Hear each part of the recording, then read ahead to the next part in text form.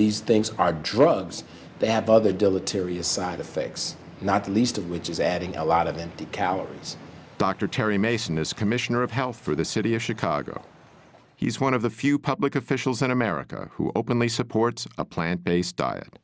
If it walked, hopped, swam, crawled, slithered, had eyes, a mama and a dad, don't eat it.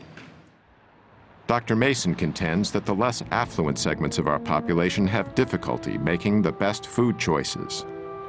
Well, first of all, the diets are calorie-rich and nutrient-poor. This is the real problem.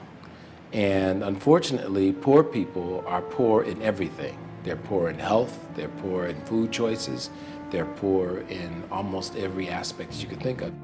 This makes the less prosperous particularly vulnerable to the low-grade addiction of highly processed foods.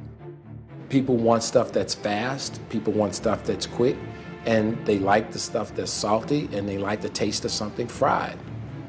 And so those are the kinds of things that you see in our community.